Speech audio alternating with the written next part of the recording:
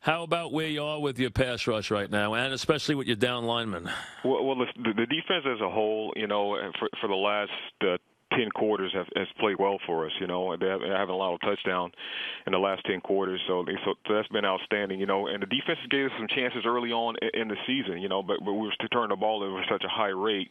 It's still hard to win games.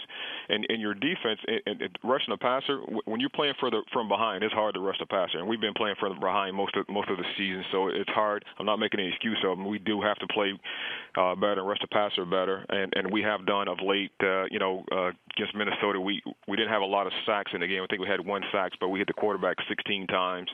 And last week, I think we ended up with 4 sacks. And you got to chase the quarterback off his spot. So the defense is starting to get some momentum, so I'm happy to see that. But we have not rushed the passer like we're used to doing up here, and hopefully, that'll continue to build, on this 2-game winning streak here we have, and to get our pass rushers going and our defense to keep humming like it's been playing the last couple of weeks. We're talking with Jerry Reese as the Giants have played better, but the obviously caught a little bit of a break with the quarterback play against them, which was not stellar. But again, they have played well the last 2 weeks on defense in getting wins, and now they'll get ready to play Oakland, and then of course Aaron Rodgers and the Cowboys the week after that. So a lot coming up in the next couple of weeks for the Giants. Jerry, when you look at some of these guys, especially JPP, can he get back to a level, if not at the top of his game, at least where he's making a difference, or are the injuries just such that it's going to take him a year to get himself back to where we're used to seeing him play? Well, we're sure hoping that he can continue to come on. Obviously he had the back surgery in the off season, and just look at him physically, you wouldn't think. But when you watch the film and watch him play, he hasn't been the same player that we've seen in the past. I think he's still coming back a little bit from the back, and he's a prideful player, and he wants to play well for us. And hopefully this bye week will give him a little breather, and he can come back and play strong and give us that ferocious pass rush that we're used to seeing from him. That's a big, 16 sacks 2 years ago, 1 sack this year. That's a big difference on a ball club. Sure, it's a big difference. But again, the sacks don't come when you're playing from behind. Because teams have all their bells and whistles. You can't make them one-dimensional. When you get sacks, when you make a team one-dimensional, where they're playing catch up and they have to throw it, and you can turn those guys loose up, turn them loose up front. That's when teams get sacks. But it's hard to rush a passer when they're playing from ahead and they can do whatever they want to with their offense. And talk about one-dimensional and two-dimensional as we get towards November here, and the weather changes and the wind whips up, and obviously that becomes an issue. And also just to balance off the attack to give you a better chance to use that good passing game.